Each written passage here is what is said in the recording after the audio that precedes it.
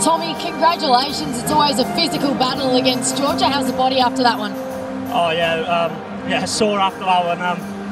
We knew what to expect with Georgia. Obviously, they had that really good win against us in the Principality Stadium over there last year, so we knew what they were going to bring with that physicality. We knew we had to really up it today, scrum more, but we knew they can also play out the back a lot better than what they showed. So, you know, they had threats all over the park, and it was down to us to shut them down.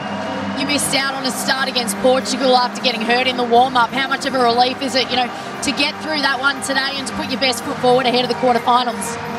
Look, that's rugby, you know. Sometimes there's a bit of bad luck, but fair play to the boys and the teammates. You know, they obviously seen I was down after the Portugal match. They go around me, you know, they picked me up, and then I supported them, and they put a hell of a shift in against Australia and Portugal, which kept the momentum going into this game as well. And just how's this crowd?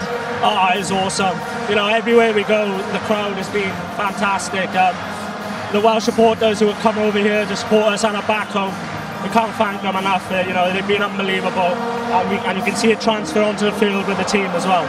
Congratulations on the win. Go enjoy it. Oh, thank you very much. Cheers.